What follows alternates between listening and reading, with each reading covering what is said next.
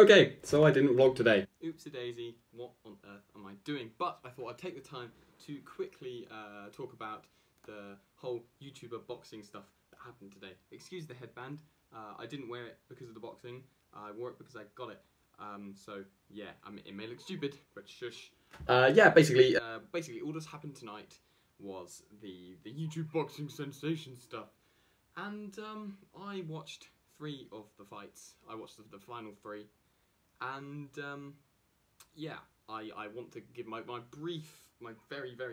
brief opinion on what went down. So essentially, what happened? First of all, there was the Nissan Gib versus someone from TGF. I can't remember his name, Jay Swingler or whatever. And that was a good fight. Good to see a Nissan Gib win.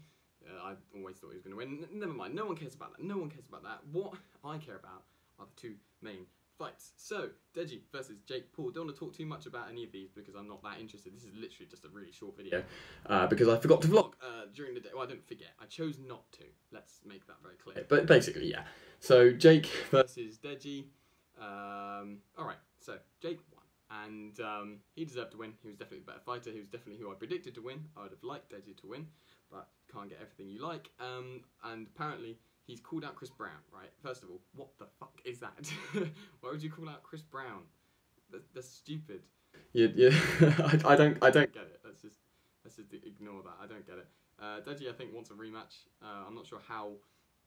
He wants to fight. I don't know if he wants like the rematch that strongly because he did get beaten quite badly. His team ended up throwing in a towel. He did last very long. That's one thing I can say is that Deji did fight extremely well, and I'm kind of, I wouldn't say I'm proud of him because I didn't really care about this, but he did fight well, and it was interesting to see how people reacted to the weigh-in yesterday and how everyone was like, oh well, Deji just looks fat.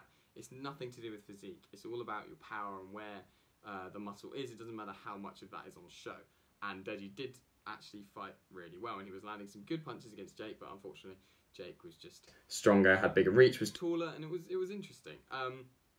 So that's that. Chris Brown, what are you gonna do? I have no idea. And then the main event, KSI versus Logan Paul. Now, I've always wanted KSI to win because, no offense to the Pauls, I just don't like them. I don't enjoy their content. I feel like some of the stuff that they've done is a bit suspect. Of course, that can be said for JJ and Deji too, but in my opinion, I prefer the British guys, and it probably helps that I'm British, if you didn't know. Yeah. That fight was very surprisingly good for YouTubers. Like the KSI fight versus Joe Weller was surprisingly good for YouTubers, but this was another level. Seriously, really good stuff to watch. And I was like, oh, I'm actually invested in this. This is quite pleasant. Anyway, there was 6 rounds of 3 minutes. It's good to see 3-minute rounds because I think last time it was 2. The first 2 rounds, Logan Paul was insane. You can see how his reach and his height just completely destroyed JJ. JJ was looking down and out.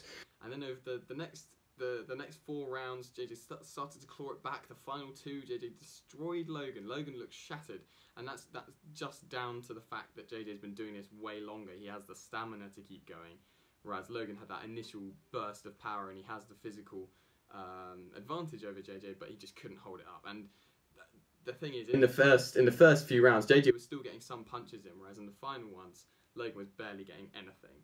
And as a result, I'm a bit confused here. I definitely think this is rigged, but that's just me. So the 3 judges, one thought that JJ won by 1 point, and the other 2 think it was a draw, which means it's a majority draw, which means that JJ keeps his title, but it's a draw. So they want to. Is that a shreddy? I thought there was a shreddy in the printer. Right, ignore me. Yeah, so it ends as a draw, and the thing is, I've been seeing the rounds on the internet recently that there's already been a rematch organised, and so part of me thinks this is shenanigans, just to make sure that a rematch is supported by people.